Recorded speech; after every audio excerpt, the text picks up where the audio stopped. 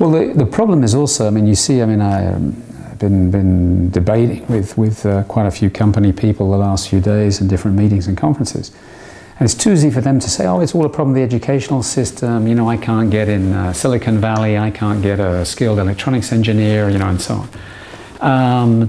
To hell, you know, it's the company's responsibility also to train, to bring in people. And for too long they've been poaching workers from each other rather than really investing in skills and increasing, stepping up to the plate and investing in skills.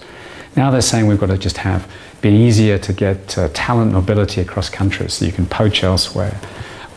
It'd be much more, I think, convincing if companies are saying we are going to train young people, we're going to actually bring them into the labour force and make sure that we will have the skilled labour for the future, and we're going to work with the unions on apprenticeships, and we're going to work with the educational authorities to make sure these things link up. That would be more, I think, give much more confidence than some of this this bleating about something's wrong with our education system, which we hear all the time at the moment.